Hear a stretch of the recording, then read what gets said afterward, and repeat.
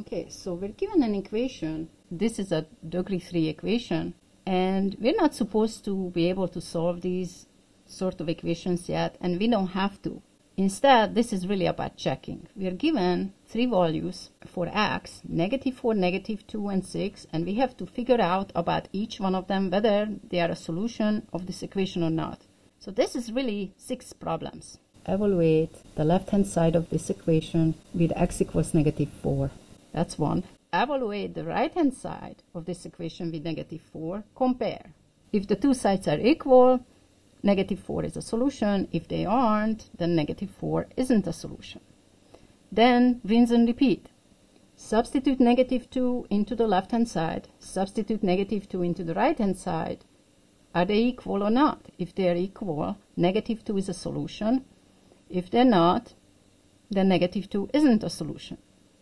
And then repeat the whole thing with 6. So this is really the type of problem that's just evaluating algebraic expressions, but it is on steroids. So let's see first with x equals -4. So if x equals -4, then the left-hand side becomes, well, first we're going to replace the expression with an identical expression, only we replace the variable with pairs of cute little parentheses. And now we're going to copy the value of the variable into the parentheses. If we're substituting a negative value, all of these parentheses are necessary. Now we reduce the problem to an order of operations problem. Okay, there are two exponentiation. We're going to do those left to right. -4 to the third power is -64. Now for the second exponentiation. People are tempted to cancel out these two minuses, but that would be incorrect because this one here is really two of them because of the squaring. So altogether there are 3 negative signs. But what I would recommend is first, this is subtraction. So we're not doing that yet. We're at the level of exponentiation. So what we are subtracting is -4 squared, which is +16. Left to right, now there is a multiplication. So this is subtract. What are we subtracting? Whatever 27 times -4 is. That is -108. And now all we are left with is addition, subtraction. They're equally strong, so we're just going to go left to right. -64 minus 16 is -80. To subtract is to add the opposite. So that means that -80 minus -108 is -80 plus +108. And that's just 108 minus 80, that is 28. And so finally, the last addition will give us 30. So we computed a whole lot. What did we get? We got that in this equation, when x is -4, the left-hand side is 30. Now we have to do the same thing to the right-hand side. So we're going to substitute -4 into x squared minus 3x plus 2. So we replace the variable with pairs of cute little parentheses, and then we're going to copy the value of the variable in there. And now this is just an order of operations problem. You do not have to go step by step, but I will. The first step is the exponentiation. -4 squared is 16. By the way, I just want to make one comment here. Some people are having trouble with these two.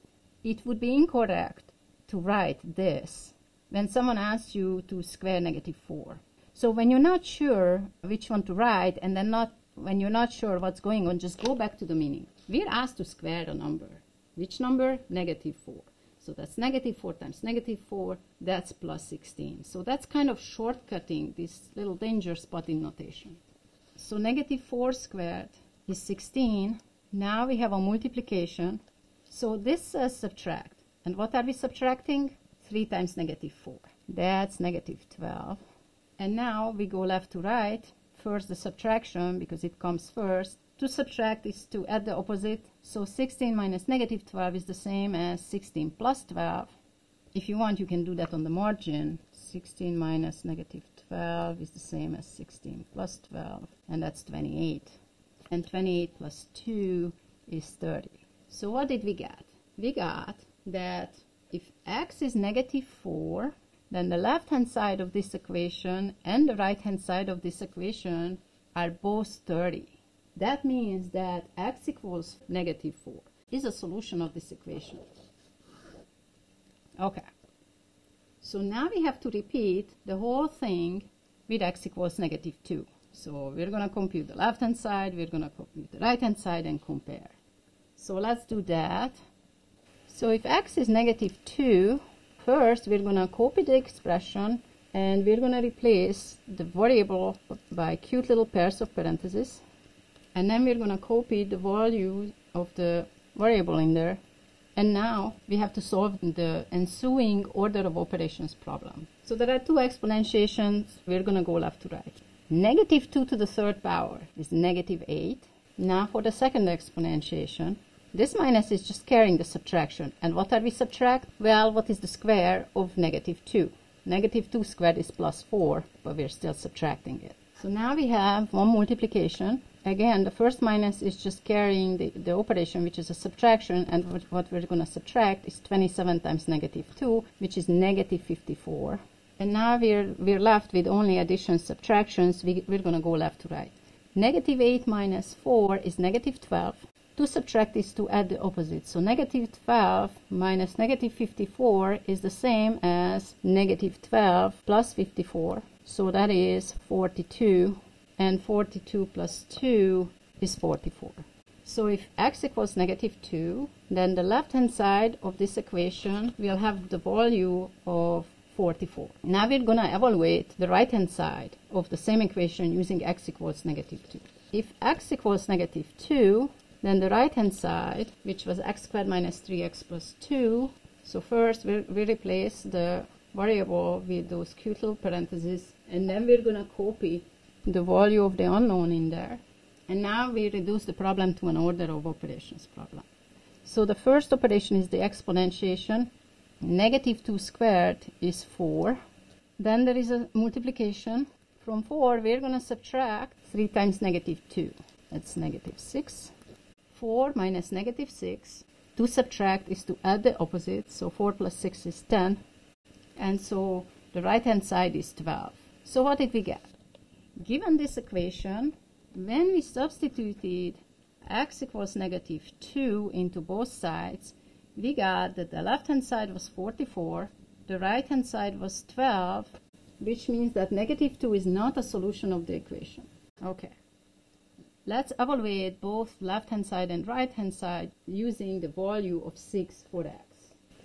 When we replace the expression with an identical expression, only instead of the variable, we draw these cute little parentheses. If the number we're substituting is negative, those parentheses are essential. If the number we're substituting is positive, none of them will be necessary. But we should still understand what the operations means. So the exponentiations left to right. 6 to the third power is 216. 6 squared is 36. 27 times 6 is 162. So now left to right, 216 minus 36 is 180. 180 minus 162 is 18. And 18 plus 2 is 20. So if x equals 6, the left-hand side of this equation is 20. Let's see the right-hand side. So the right-hand side is x squared minus 3x plus 2. So when we substitute, we're going to get 6 squared minus 3 times 6 plus 2. So first the exponentiation, 6 squared is 36. Then the multiplication. And now we have subtraction and addition. We go left to right. First the subtraction. 36 minus 18 is 18. And 18 plus 2 is 20. So what did we get? We got that in case of this equation, if x is 6, then both the left-hand side and the right-hand side are 20. And so x equals 6 is a solution of this equation. Given these three numbers, 2 out of the 3 are solutions, and the third one isn't. Thank you for watching.